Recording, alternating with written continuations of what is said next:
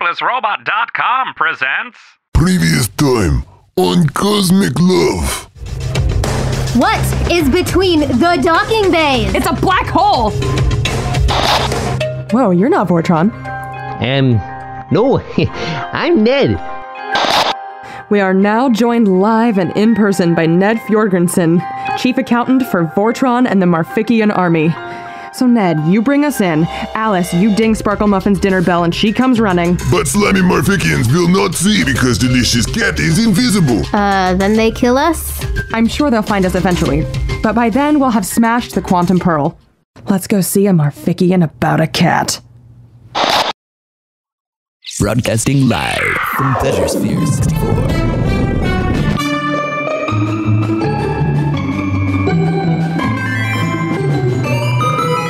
It is my great honor to introduce Madam Xandra with Cosmic Love.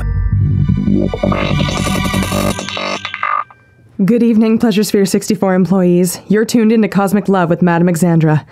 I regret that I have been unable to broadcast anything on the public channel in hours. Now that Marfikian accountant Ned Fjorgensen is on our side, and we've hatched a clever plan, we can't have Vortron hearing about it and ruining everything. But I don't like the idea of there being listeners out there who only hear silence. As if we've been captured or killed. As if there's no more hope. It weighs heavy on Madam Xandra's heart. So maybe we should get on with the plan and save their asses already. Mouthy Pupa is right. Fair enough. Myself, Doc Blednikoff, Alice Byrani. I think I want to call myself Morticia now. When the delicate yet deadly plan is over, dear. Anyway, we're currently in a safe spot right outside the Deck 100 Penthouse suite. We're all shackled up and at the mercy of our sadistic captor, Ned Fjorgensen. Throw a couple cat and nine tails in there and it's a fantasy come true. Although I do try to keep genuine mortal danger out of my sexy scenarios, all the same, I'm feeling remarkably at home. Ned, you up for your big acting debut? Yeah, I guess so. Now, what did we talk about, Ned? I'm a cold-ass villain. There you go. Alice, you have Sparkle Muffin's bell? Dinger at ready. What do you say when Sparkle Muffin is safe in your arms? I don't want to say it. Say it. The crumpet is in the oven. Exactly. And Doc, you have a laser dildo hidden somewhere in that adorable armor? He's not adorable. He's forged from carapace of vanquished enemies. But yes, have dildo. Excellent. Take us away, Ned. We are your quivering captives, and we are ready to be taken to your leader.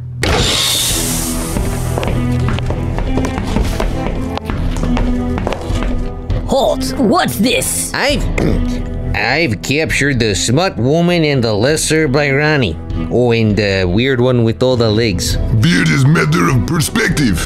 Quiet, prisoner! You captured them? I sure did. Yeah, I think maybe someone with actual combat training should be the one to take them to Vortron. What if they try to escape? I captured them. I'm taking them to Vortron. Stand down, Randy. Remember that thing? Fine. Proceed. But only because of that thing. Yeah, that's what I thought.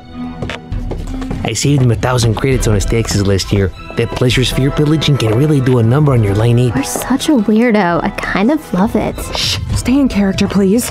This isn't the Dantooine Day Players present Macbeth. There are real stakes here. Steaks. Lord Vortron, I have captured these prisoners. I thought they might be of some interest to you. Hold right there. Guards, assume defensive positions. Is everything okay, sir? Just precautions, Mr. Fjorgensen. Now, let me take a look at these prisoners. The smut woman, of course, that's what you look like. You run around in those ridiculous heels all day. Like a boss's boss.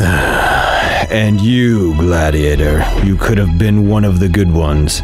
But instead you choose to betray your people, your hive mother, and give in to your shameful interspecies feelings. You disgust me. Doc is rubber. This hate monster is glue. Told you it's a good zinger. And you, lesser Barani. Morticia Moon Satan, please. We will torture you just as we tortured your father, and you will tell us where the quantum pearl is. Obviously, you're not that good at torturing if you couldn't even get my stupid dad to talk. Marficians are the best at torturing. Shut up, Mr. Fjorgensen. Yes? Excellent work. I didn't think you had it in you. See that, men? You all have the best training and top-notch weaponry Marficia has to offer, and yet it's my accountant that catches these vermin. All of you, give yourself 40 lashes of shame. I want to see you bleed. Well, I don't want any special treatment, sir. It's all for the glory of Mr. X. For the glory of Mr. X, indeed. You won't get away with this. But I already have. You're all here. There's no one left to mount any kind of pitiful insurrection. One of the least exciting things to mount, I must say. Is everything that escapes your lips filth, woman? A little filth is nice sometimes. You should try it. What was that terrible tinkling noise? It was like laughter of children. It was horrible. You know, I'm glad we got a chance to meet face to face, Mr. Vortron. I think we can really get to the root of your problems if we just go back far enough. What was your childhood like? You can't get me off track, woman. You know, sometimes these iffy personality things go back to parental involvement in the early childhood. This is irrelevant. The truth of Mr. X cannot be reduced to personal anecdotes. What was your father like? Irrelevant. Was he away from home a lot? It wasn't his fault. He traveled for business. That's why he needed his other family in the Beta Quadrant. That must have been difficult for you and your mother. Gods, take the smut woman away and kill her. The crumpet's in the oven. Repeat, the crumpet is in the oven. What was that? Marfician scum will not win. Now you're piping up, shame gladiator? What is this, an open mic? Marfician scum can lick the rust from Doc's armor. You really want to die, don't you? Come closer and say to Doc's face. Fine. You're all shackled up like Martian cattle anyway. You are going to lose. Ladies and gentlemen, Doc Bloodnikov has punched Vortron in the face. Repeat, he has punched Vortron in his stupid face. Gods! Stop giving yourself lashes and stop them! In the chute, come on! Everyone in, I'll lock it after us.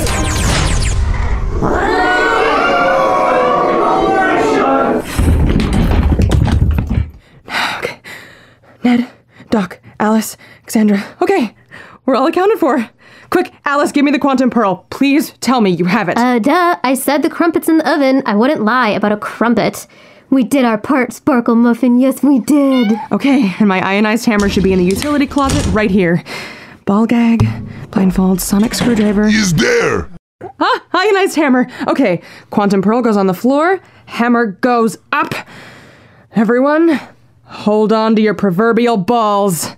Here we go.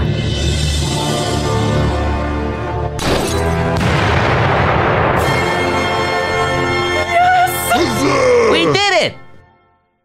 Maybe we hide now to delay the dying? Into radioactive Sally's dressing room. It's magnetically sealed.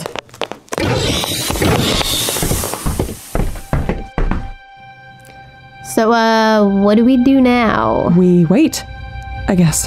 Doc do not like wait. Don't worry, they'll find us soon enough. At least we save time space. At least we saved time space. I wonder how Ted is doing. I think my name is Ned, but Ted is nice too. You can call me Ted if you'd rather. Not Ned, Ted. Not everything is about you, Ned. Geez, I'm sorry. Ted 7 from the asteroid, the loneliest clone in the universe. You said you'd call him a cab when this is over. I can't believe you forgot about Ted. I didn't forget about him. We've just had our hands a little full with this whole Saving Pleasure Sphere 64 thing. Well, Sphere saved. Maybe now is the time to call him a cab. I can't make an outside call until the Marficians drop their communication dampening field.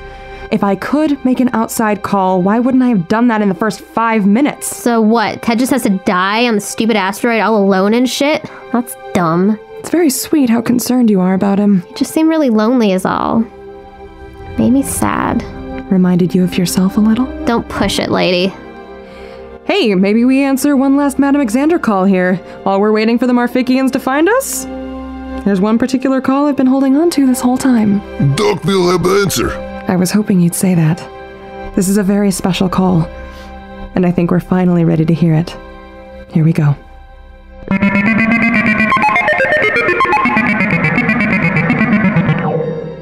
Hello, madam. I am, John Jacob Smith. I am gladiator from the planet Urexia. I am have a desperate problem and need ask advice. John is conflicted about matter of heart. Has warm feeling of heart for trainer. But trainer is not of Urexian species. Hive mothers say love for other species weaken Urexian bloodline. That interspecies love is both terrible and disgusting and wrong thing that Urexian can do. But that does not change John's heart feeling. Instead, heart feeling just make John hate self. What is wrong with John that he feels such way? Why is teachings of Hive Mother not enough to make terrible wrong feeling go away? What can John do? Hey, Doc, that John Jacob Smith fella sounded just like you. We all got it, Ned. Try to keep up. So, Madam Xandra, know all along? Was Doc who called? Was Doc with the problem? Why do you think I've been trying to talk you through your issues this whole time? But Xandra acts so surprised when she find that Tuzu is of Milorian species. I didn't want to freak you out, honey bun. I thought if you knew I knew, you might panic and shut me out. Sometimes in this business, it's about baby steps. Doc hope one day he as wise as Madam Xandra. Come on, you're making me blush. You took the steps, I just showed you the way. Oh my god, yes, you're both amazing, blah blah blah. I'm not sure I understand what's happening right now. How about it, Doc? You want to answer John's question? Would be honor and privilege. Nope, still don't get it. Dear John Jacob Smith, thank you for calling the Cosmic Love with Madam Xandra and Doc Blodnikov. Oh, I love it. Your problems seem very large and scary now, like giant Urexian razor elephant. But if John really think about it, it's not such scary thing. More like tiny Urexian appetizer kitten. So John love Tuzu, trainer with unknown name. Oh, I get it now. And so Hive Mother have teach John that interspecies love is disgusting and wrong. Is Hive Mother one of gods? Does she know all things in universe? No, Hive Mother is just mortal. Is just Urexian. Is just trying her best in complicated galaxy. She does not know all things. She is just taught hateful thing from her own Hive Mother. But if she truly love her son, she will accept John for who he is. If not now, then in time. And if not in time, then John can find other family who love John for true John self. For example, Madam Xandra. Love you, boo. But John cannot live in fear of love feeling. Love feeling is one of greatest feeling in universe. Is what bind alien and human and robot together in one great cosmic song. This is unbelievably lame. John has only one life and would be waste and tragedy if John is to always torture self from inside just because of love feeling. Live authentic to self, John. Be self and do not apologize. Is worth it. John is worth it. Good luck and keep exoskeleton chin up. Thank you for call, Cosmic Love. Uh-oh. Jigs up. It has been my absolute privilege to get to know each of you over the course of the last few days. Doc, there's no one I'd be happier to die with, fighting side by side.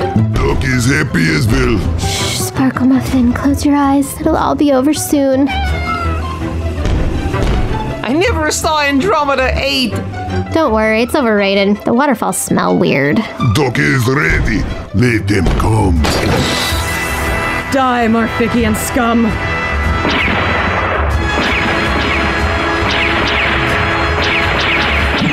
What up, Marficians? Hold your fire! Say what? This is the UN. The United Nebula's peacekeeping force? Weapons down, people! Someone named Ted 7 called us and told us you folks could use a hand. Yes, Ted! I told you guys he was the best. Ted called in the cavalry? How did he know we were here? You left to talk to Ted directly about that, ma'am. Right now my mission is to get you folks to safety. You know this whole station is swarming with Marfician terrorists, right? Ted appraised us of the situation. We have inadequate force to subdue the Marfician incursion. Does UN need assistance in destroying Marfician scum? Our army is adequately prepared, Mr. Blodnikov. I think you've earned the right to sit this one out. Fine, but just this once. Come with me, folks. We have a ship orbiting that's ready for your arrival. And Miss Byrani, we have your father. Daddy? I mean, whatever. I guess I can bear to see his stupid face. Is that Marfician on the floor with you all? Oh, poor Ned fainted dead away. Yeah, he's with us. I want you to treat him with the utmost respect. He's the reason we made it through this. He's a very brave soul. We'll scoop him up, ma'am. Let's go!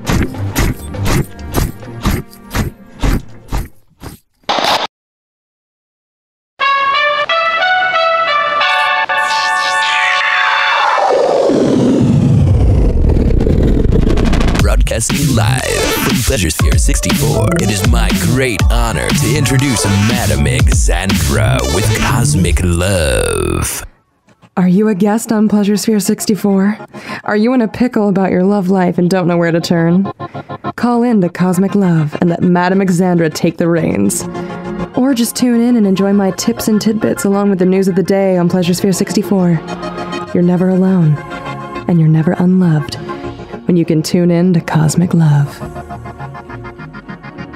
Hello, ladies and tentacle monsters, listeners and employees, Marficians, humans, Araxians, and everyone out there tuned into Cosmic Love. Many of you, maybe thousands of you, are just beginning to come out of the temporary coma induced by the sonic bomb. You're confused, disoriented, hungry, maybe a little frisky. But stay tuned, because Madame Xandra is going to two-step her way through the tough times with you. The full story will come out in due time, I imagine. But the long story short is that the Pearl has been smashed, the quantum supernova avoided, the cavalry has been called, and this whole messy situation has been neatly swept up like a shattered Venusian water pipe. We're currently aboard a UN cruiser, the USS Apollo, which is parked right outside of Docking Bay A. Don't forget, is nothing between docking bays. You know it, Mr. Bludnikov. Alice Byrani and Sparkle Muffin have already left to see her father. Ned is being treated for minor hysteria in the sick bay. It's just me, Doc, and the hero of the day, Ted 7.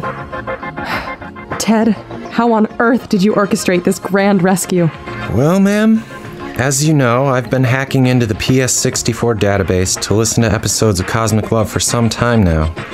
When I heard what was going on, and especially when I heard that you answered my call with such inspiring words, I just had to call for help. The Apollo picked me up from asteroid 101955, and I continued monitoring your broadcast the entire way here. To be honest, I was afraid we wouldn't arrive in time. Just in the nick of it. Thank you so much. Without you, we'd be dead for sure. I could say the same thing. Well, you're welcome in Madame Xandra's House of Excitement anytime, free of charge. Thank you. And I will sometime. But right now, Ted 8 and I have decided we need to see the universe. You woke up Ted 8? He's in our quarters. Bit of an introvert. Just born, you know how it is. But thank you, ma'am. Thank you for everything. Godspeed, and good luck, Ted.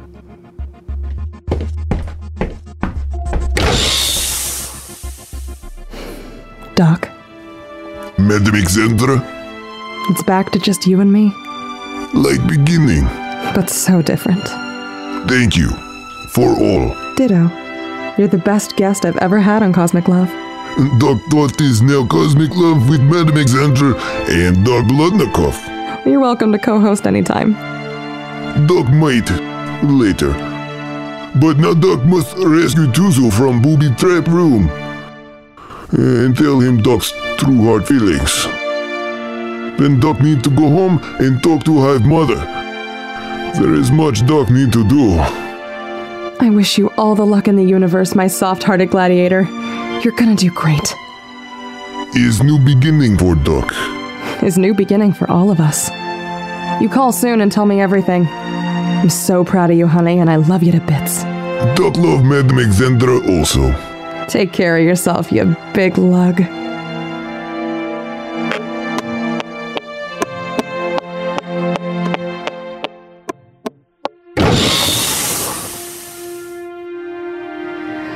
Well, there you have it, folks.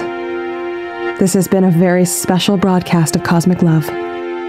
I'm your host, Madam Xandra. Tune in next week for when we return to our regular rotation of sex advice questions, fun guests, and the news of the day from here on Pleasuresphere 64. Until then, stay sexy. Stay true to yourself. This is Madam Xandra, signing off.